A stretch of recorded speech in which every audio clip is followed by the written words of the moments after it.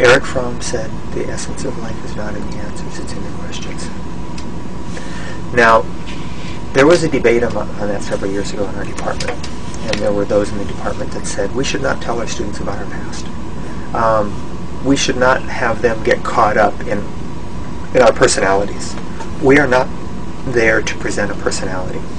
We are there to present them with information to stimulate critical thinking. I totally disagree with that. I feel that I am a product of my background. What I teach is a product of my experiences. But also, it must be put in context. I see something because of my past. And so when I talk to my students, I try to both explain to them my own background and who I am and how I come at the material I will be presenting them, but also how difficult it is to understand a tradition from the outside. Because when we talk about Christianity, many of them having been raised in a Christian, loosely in a Christian setting, they can at least somewhat relate to it.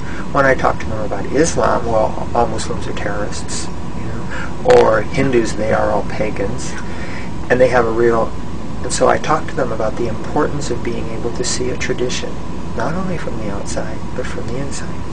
And so one of the methods and one of the things that I say to the students sometimes in the first day is I say, I want to tell you a little bit about my own background. I was raised as a pagan. I was raised as a cannibal.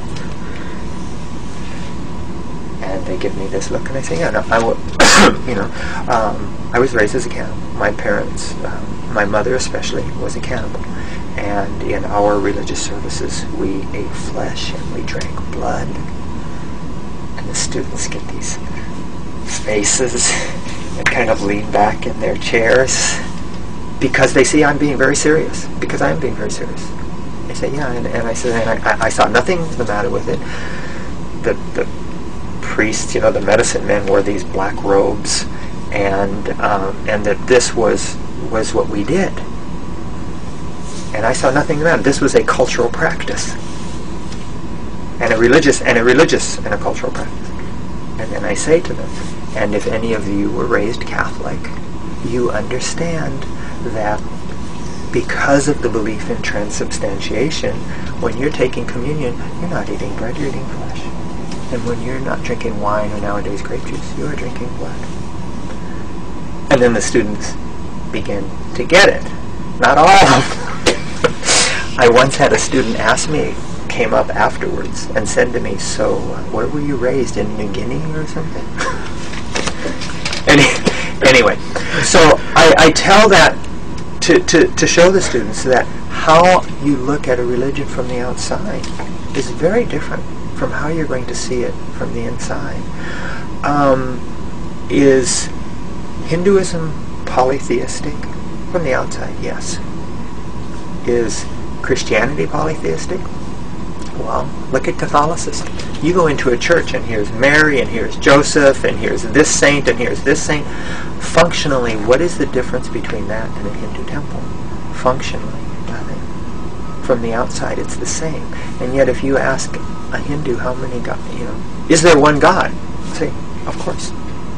What are all these? These are all different forms of that one God. So how we look at a religion from the outside is very different than how we see it from within.